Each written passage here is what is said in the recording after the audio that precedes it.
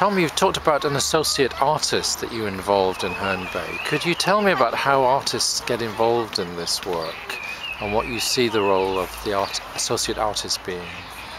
Well, the artists are a fundamental part and an essential part to all our work. I mean,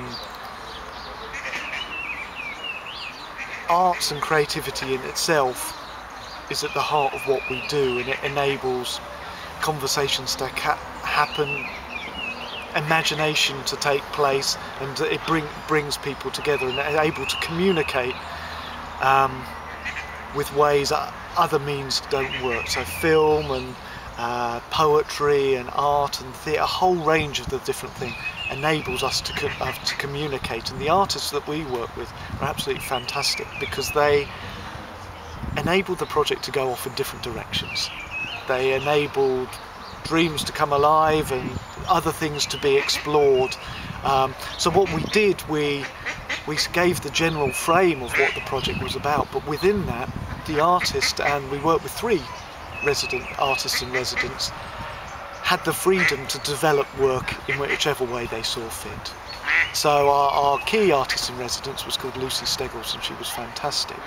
And she developed work on napkins that went into cafes. She developed a project finding out what people thought good looked like and did that in a pictorial way, and then the local beach hut was painted the colour Herne Bay had voted good, which was light blue for the record. She developed a whole range of different projects that we would have never thought of. And so it was her imagination, it was her professionalism, but it was also her general way of working, because she was fantastic with people, because what we needed was someone with the artistic skills, but also someone that could work and be appropriate in that community and could talk to whole ranges of different people.